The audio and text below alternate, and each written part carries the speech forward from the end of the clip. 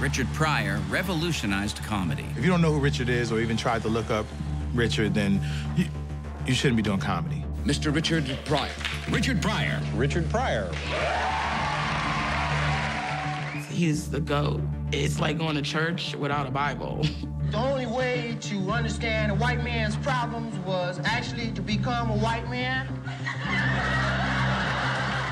Exposing America's darkest impulses like no other comic before him. He pushed those boundaries. You didn't know how much trouble he was going to get in. You ever notice how nice white people get when there's a bunch of niggas around? Born on December 1st, 1940, Richard Pryor is raised in Peoria, Illinois, surrounded by crime, sex, and racial segregation. We knew that he was raised in a brothel. Basically, his mother was a whore, and that he saw some pretty rough things as a child with his mother, having relations with men, and his grandma took care of him, and, you know, he was really kind of left on his own. Who believed in you? Who cared about you? Richard Franklin, Lennox Thomas Private III. You were 15 years old? 14. When your first child was born? Yeah. And then after she was born? I didn't know my father was making love to her, too. But boom. Richard Pryor's childhood was horrific. I mean, he was abused by his father. His grandmother was pretty much ran the brothel. He had uncles that were pimps, hustlers. They raised him. He didn't have a normal family. When I was a kid, I got disciplined. You know, like most kids, you know, get spankings, and little whippings. I got beatings. No, my old man would punch me out. That was it, you know. And he'd brag around the neighborhood, you know, my son never cries when I whoop him. Desperate for attention and an escape from his brutal family life, young Richard finds comedy in the dark corners of Peoria. He told me that he learned drama from being in the streets. He said we didn't have a drama class, so you couldn't express ideas about being an actor. You just have to pick up what you got from the streets. But the bright lights of Hollywood are a world away from segregated Peoria. And after a brief stint in the Army, Richard returns home and begins performing at local venues catering to African-American audiences, eventually graduating to the Chitlin Circuit. The Chitlin Circuit, guys, let me see. It's black. The Chitlin Circuit was basically the black comedy circuit. You had Red Fox, you had Dick Gregory, you had Moms Mabley, you had all of these amazing comedians. That was the black circuit because they were not allowed to perform to white audiences, you know what I mean? But the segregated Chitlin Circuit existed in the shadow of America's mainstream entertainment industry, offering little financial reward.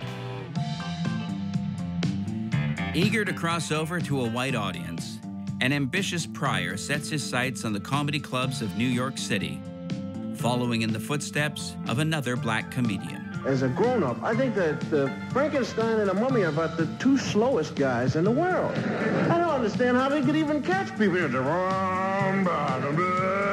have so much fun with guys like that. Yeah, come on, try it, catch me.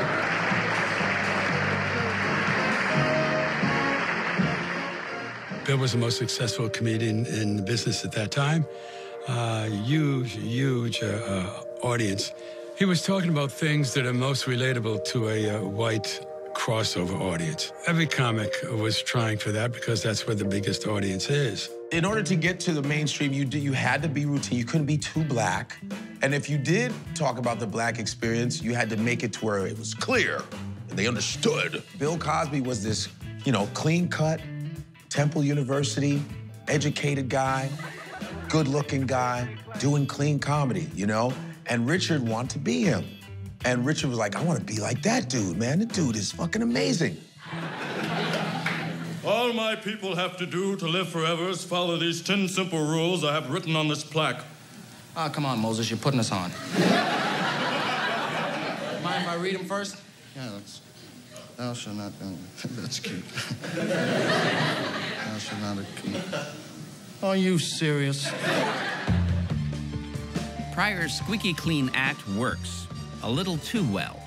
I was working for Bill Cosby, and Bill thought that Richard was copying some of his act. And we had to call him into our office to tell him that he shouldn't do that. Did you ever even unconsciously pick up somebody's line and use it? Oh, on purpose? Oh, I mean, actually... Well, I made a lot of money as Bill Cosby. Yeah. My mother's Puerto Rican, and my father's Negro, and we lived in a real big Jewish tenement building in an Italian neighborhood. Every time I go outside, the kids say, "Get him, he's all of them." Richard was on his way to building a crossover audience. New York gives Richard access to a huge new audience, but it also gives him access to a drug that will haunt him for the rest of his career: cocaine. Pryor had experimented with drugs since his teens, but the highly addictive narcotic quickly becomes an obsession for the burgeoning comic. I like New York City. I've been working in the village in coffee houses, and I like it because they don't serve any booze, just coffee, ice cream, weird pills, and...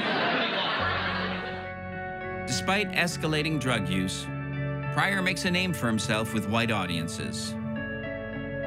But that fame comes at a price, especially for black performers.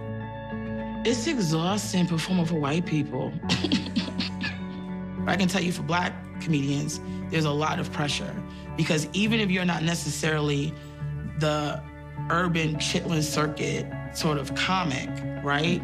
You still feel pressure to be that because sometimes white people don't want to receive you unless you shucking and jiving. You know, it's sort of like relegating all these black comics to one spot. He had to, at the beginning, do some maneuvering to be able to get the next booking. So maybe he doesn't tell the joke he wants to tell that might even be about the white people or something, because he might offend the manager who might not have him back.